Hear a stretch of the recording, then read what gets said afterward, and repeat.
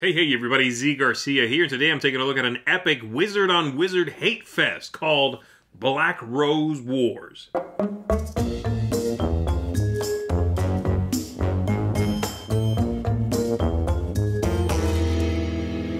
In this game, each player represents a wizard, and that wizard is going after the Black Rose artifact, a sentient thing that is powerful, and you must possess it, and you are going to be grabbing new spells, new abilities, moving around the board, blasting each other with fireballs and bringing up undead and all that crazy stuff in order to get the most power points. And if you do so, you win the game. Unless the Black Rose artifact has the most points, in which case everybody loses. Okay? So we're going to go ahead and take a look at it. I'm going to try to be brief, but there's a ton. I'm really glossing over a lot here. And then I'll see you on the other side. The game is going to be played over several turns, each one broken down into a variety of phases. And it's going to be over when, at the end of one of those turns, one of these tokens, which represent the players as well as one for the Black Rose, has passed 30 over here. At that point, then, we are going to do some final scoring. Players are going to score throughout the game, but then at the end of the game, you're also going to get points, such as from quests, which are these right here. From destabilizing rooms in the game, you are going to get points from trophies. And whoever has the crown, which is also the star player marker, that'll be worth 1 point. And then whoever has the most, of course, is going to be the winner. You will see here, and this is important for the cadence of the game, two steps here. At the beginning of the game, everybody begins with this phase of the moon. This is going to denote the quests that we draw, as well as some of the events that are going to happen in one of the phases. And as soon as any one piece crosses this threshold or hits it, then we are going to switch this out with the next deck, like so. And we'll do that for both decks, and then once again right here, okay? So just want to point that out. But we're going to go ahead and talk about the different phases now, starting from the very first phase, which is the Black Rose phase. Here we are going to shift all of these events one space over. If they fall from this one, they will be discarded, and then we'll flip over a new one. The last player will do this. They're going to assign some power points, you just saw the PowerPoint track, to the Black Rose as this comes into play. There'll be an event, and it might be placed into play or discarded. If it would go into a space that is highlighted here, and already there is something there, that will need to be moved as well. And then these things will affect the game for as many rounds as they are in place. Some of them come into play, do something immediately, and then go away, okay?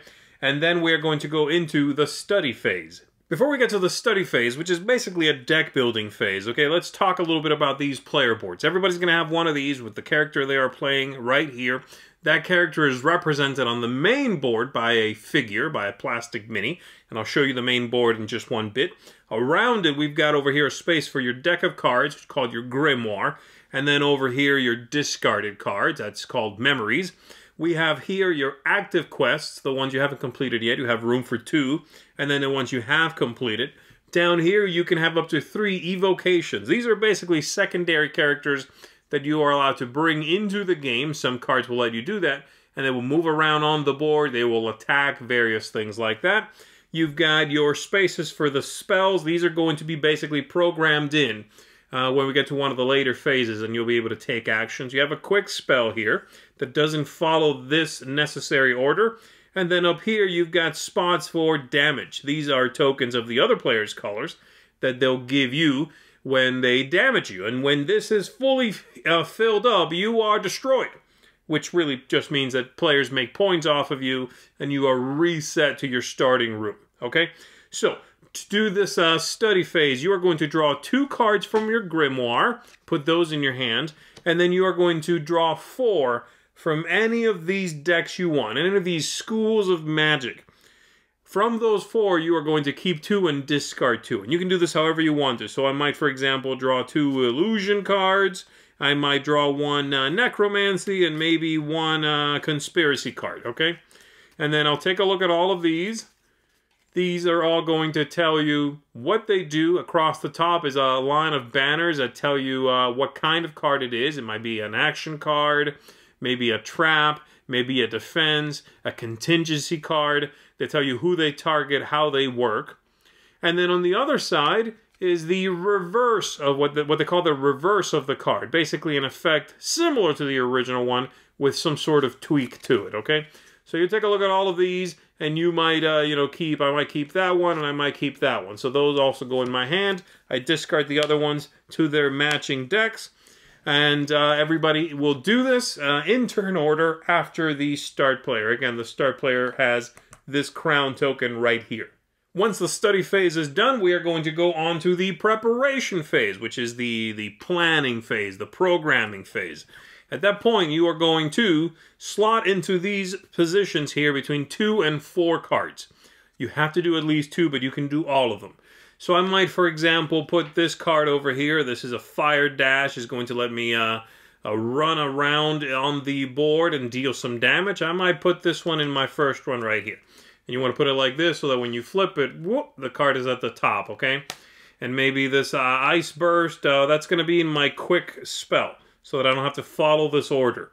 Maybe a trap right here, and then maybe I won't do this one. Maybe I'll hang on to it, okay? So I've programmed those. If you only do 2, one will go here in the quick spell and the other one there.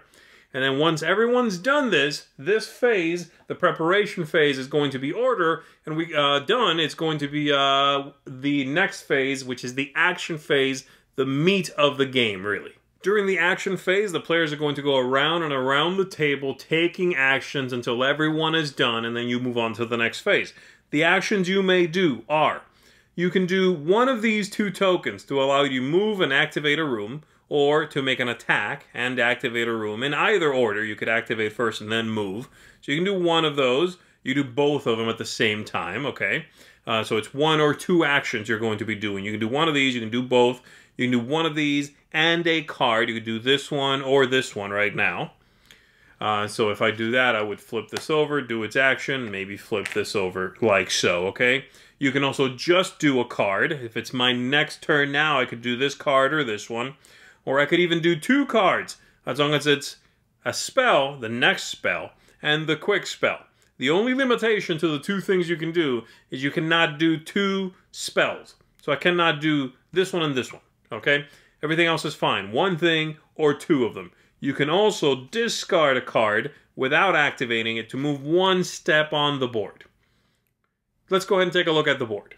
Here we have the central board of the game. Each one has a unique power, and we have at the center the Black Rose room here that has no power at the beginning, but when we go into the second moon phase, it will be given one, and then players can take that action.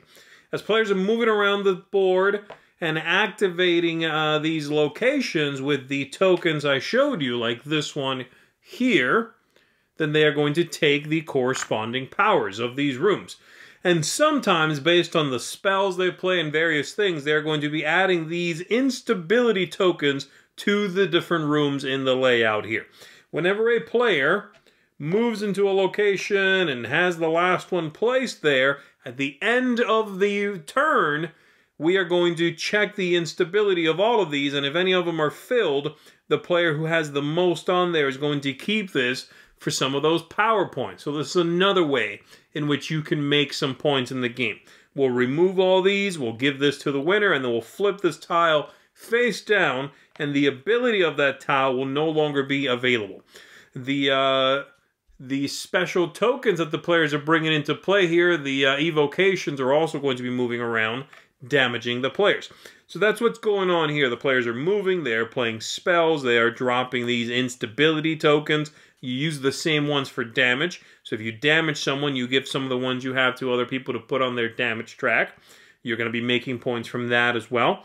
And this is going to continue, some of these going away until, you know, the game is basically over. I'm not going to go over all of these powers, but basically they let you do a bunch of different things. You are going to gain power points. You're going to draw more cards, move and punch other players. You are going to steal the crown away from whoever has it. You are going to summon various baddies into the onto the board here. You will draw new quests and be able to fulfill those quests. So all of that is going on here on the central board. Okay, this is, like I said, basically random, with the Black Rose room in the center, and the throne room must be adjacent to that anywhere. The rest of them are randomized. Every player also has in the game their own chamber. This one right here. And that's off to the side, connected to this, but off to the side. And whenever you are knocked out, this is where you go back to and where you must leave from again in order to jump back into the fray. Now, let me do a quick recap here. We've already done the Black Rose phase, in which we revealed a new event and dealt with it. We did the study phase, in which we drafted new cards and built up our decks of cards. Then we did the preparation phase, in which we programmed cards onto our own player boards. And now the action phase, in which we are going to be taking 1 or 2 actions around and around the table until everybody is done moving, activating spells, attacking each other, all of that. After that, we are going to go to the evocation phase, which is very similar to the action phase, but it's basically just for these evocations to be activated and attack.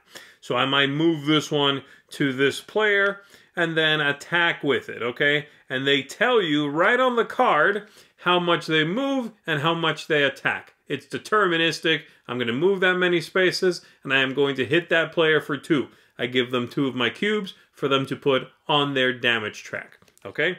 Then once we're done with that, we go to the cleanup phase. And during the cleanup phase, you clean up your board, you reset your tokens. We reset any of these board tokens that have been flipped face down. We bring those back up. And then we are going to check if any of the rooms are fully unstable now. And we would give out the token there and flip over the room face down, okay? Then we check if anybody has 30 power points on the score track like I showed you. If not, we go back to the beginning of a new turn with all of these phases. If someone is above 30 or at 30, then the game is over and we assign a few endgame points and we see who the winner is. Now, it is possible that the Black Rose, the artifact of the Black Rose itself, wins the game. I personally haven't seen that happen yet, but it's possible. And it divvies out damage as well. Some of the event cards will hurt players. Various things will happen that players will have to take damage cubes, the black ones, which represent the Black Rose, okay? But, assuming somebody wins, and the Black Rose doesn't obliterate everybody, then you've got yourself a winner, and the game will be completely over at that point. So, there you go. That's a very brief overview, loosey-goosey overview of how the game works. Let's go back up top. Let me tell you what I think of it.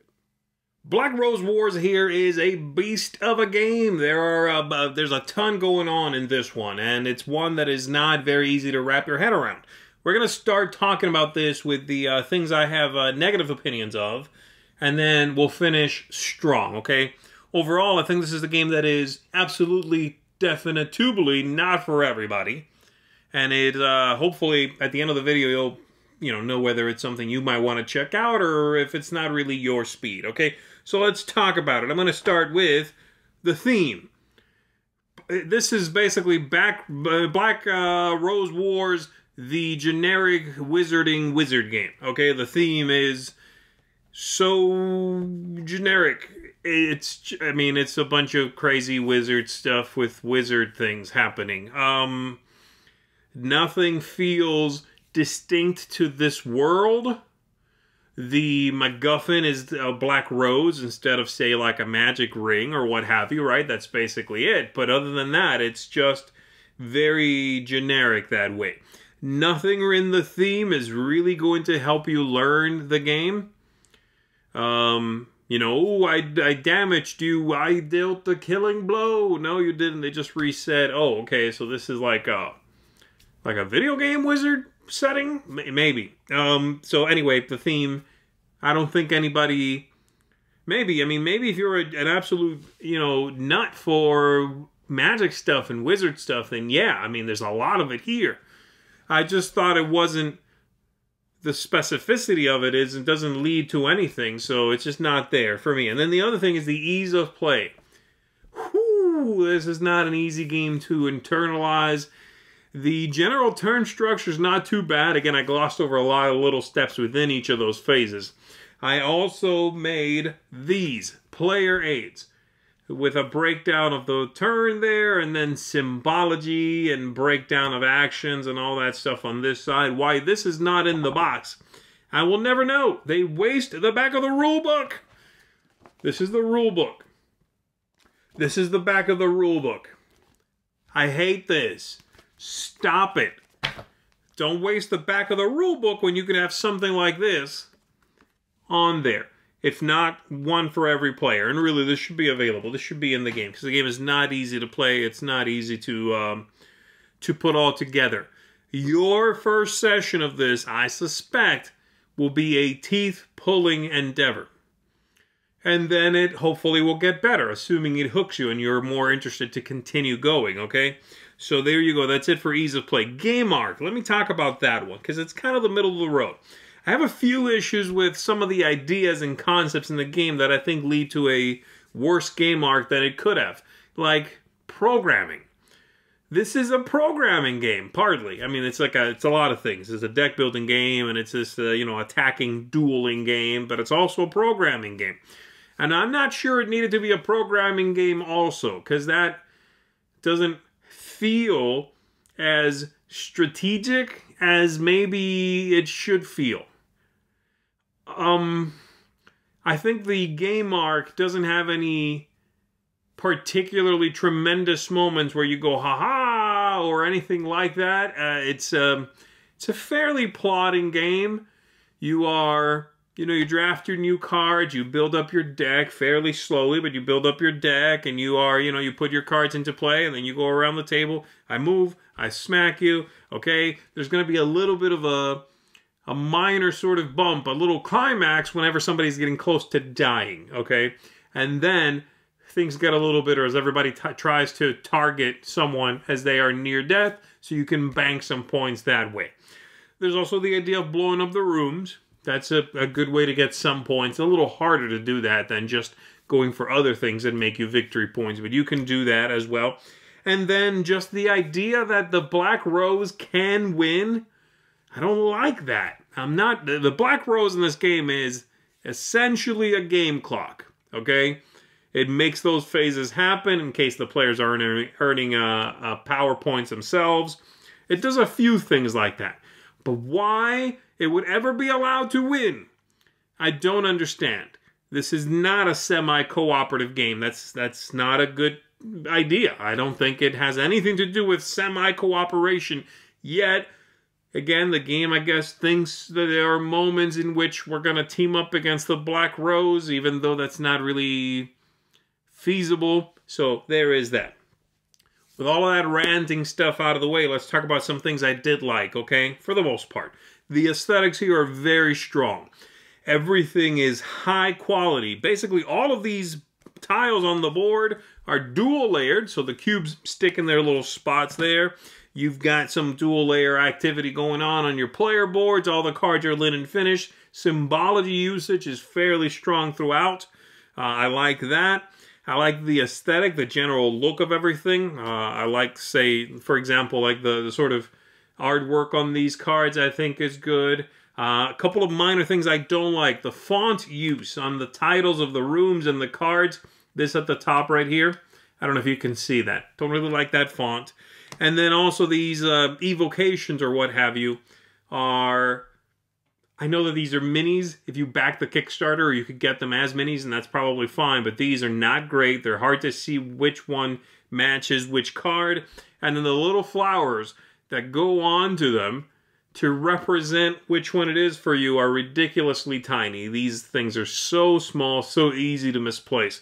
So those two things I don't like. The replay value is high. But here's the thing about the replay value in this. Not only does it have high replay value, it requires high replay value of you, the player, okay? And this is my first big warning to you. This is not a casual game by any means. There is no planet on which this would be considered a casual game. This is the kind of game that you're going to play the first time, like I said, do some dentistry, and then you're going to play another 10 times. And then you start to learn things like this deck is good at comboing with this deck over here. If I'm going for the strategy where I try to complete a lot of quests while also being opportunistic with damaging players, okay, that means destruction meets this other deck. Okay, so again, by the time you've played a lot, then you start to understand some of these ideas, what the different decks do, why they're broken up the way they are. So it requires that investment. This is a game you want to go into knowing you're going to be playing a lot of it so that you can grasp everything that's going on, okay? Lastly, we've got tactics and strategy and luck, and I think that's good, as long as you like this kind of game. There is a lot to think about. Some things, based on who you are and what you think of, components or just sort of concepts of game design in general, are going to be annoying to you. Like every card is 2 spells. So you got to keep flipping it over to figure out what's on the other side until you play 10 times and you kind of know what they do. And you know the reverse of this one is just switches this one word for this one word. But there is a lot to think about. There are definite paths to victory. You can go attack heavy. You can go tactics heavy. Quests heavy. You can wreck the place. You can go for the Black Rose Room, which gives you these insanely powerful one-shot cards. You can go for the beasties. What are they called? The evocations. That's the other thing, though. The key words. Grimoire and memories and evocations is crazy. So you can do quite a bit of that, a combination of those things likely. But there is definitely plenty to think about, okay? And it will be required of you to internalize and understand all of that. This is the kind of game that I could see a few people considering it their favorite game ever, because there's so much there to dig into. And it has rough edges. I think those tend to be the kinds of games that can be unbelievably popular for a few people, and then a lot of the people who play them think they're okay. As opposed to something like Ticket to Ride that everybody thinks is pretty good. But there will be few people who I think will find it to be their favorite game ever, okay? I hope that makes sense what I'm saying. So I think that's this kind of game, but I think it's for a fairly small group of people as well. And hopefully you've understood kind of what I'm saying and can see whether you are someone who would be, someone who would enjoy this one. Having said all of that, though, this is a design that has some serious depth. It's been fairly carefully put together. I wish, again, that the rule book was a little stronger, because you're going to be looking stuff up, and then that they had given me more player aids, or any player aids, things like that. But this is an undertaking from a design point of view. There's a lot here. It's pretty well put together. So for me, overall, this is going to get a 7 out of 10, okay? I just don't feel comfortable going higher than that because of some of the issues I had along the way. Again, then the lack of welcoming in the game is fairly rough. But you get past that, if you dig into this, all the magic and the feel of the game and the combat, very confrontational, then I think you're going to find something here that you can get into, all right? So 7 out of 10, that is a seal of approval. I think this is a respectable game, and hopefully it's something that you're going to enjoy yourself, something that is really speaking to you, and you want to seek this one out and give it a go. Get ready for some, some smashing of wizard faces, because that's going to happen, and be ready for some repeat sessions as well. So there you go, everybody. That's going to do it for me. Again, Black Rose Wars is this one. 7 out of 10, seal of approval. My name is Garcia. I'm going to get out of here. See you next time.